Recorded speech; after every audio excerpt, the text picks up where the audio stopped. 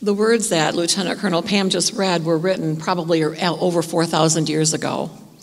And Moses also recorded events that happened centuries before that through the inspiration of the Holy Spirit. It's amazing to me that down through the ages, from the very beginning of time, the Lord has provided for his word and his people to survive.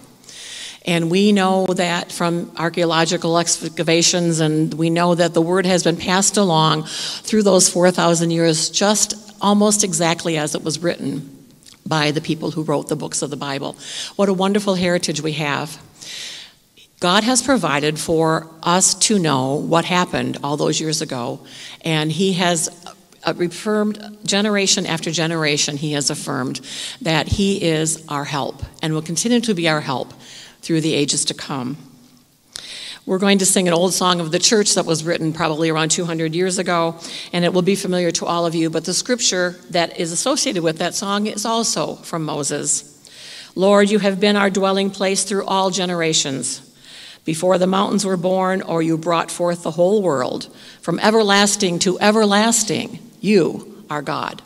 O God, our help in ages past. It's a short song. We're going to sing 6 verses.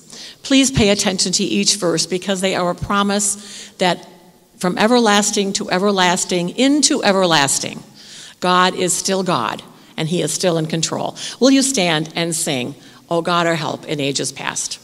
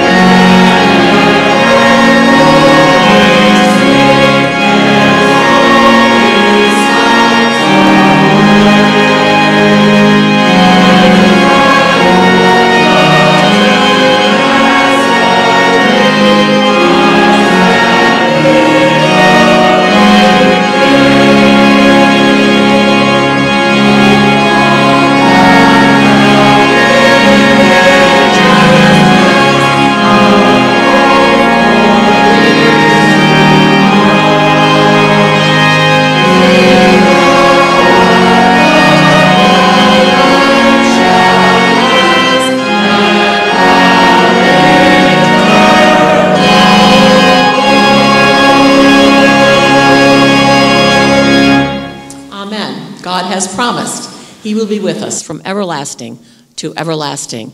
He is God, and we trust him.